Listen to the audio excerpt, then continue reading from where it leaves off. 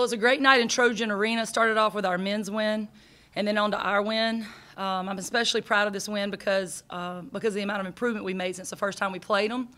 So first of all, I'm impressed with the improvement because we lost to them the first time. And I'm also impressed because this is the first team we played with legitimate post players that were much bigger than us and shooters. They were the whole package. And Ashley and her team were able to come out and stop everything they tried to do. I just wanted to make up for last time because I did not do very well last time when we played them. And I was just trying to prove to myself that I could have did better that time. It was just all in my head. Very proud of her. Again, she was 2 rebounds away from a triple-double, which what I understand has never happened here at Troy before. So at the end of the game, we were doing everything we could to move her down by the goal and let her get those 2 rebounds. We even called timeout and told her, but everybody started making shots. There were no rebounds to get. So anyway, I know she's proud of her teammates, but I'm proud of her.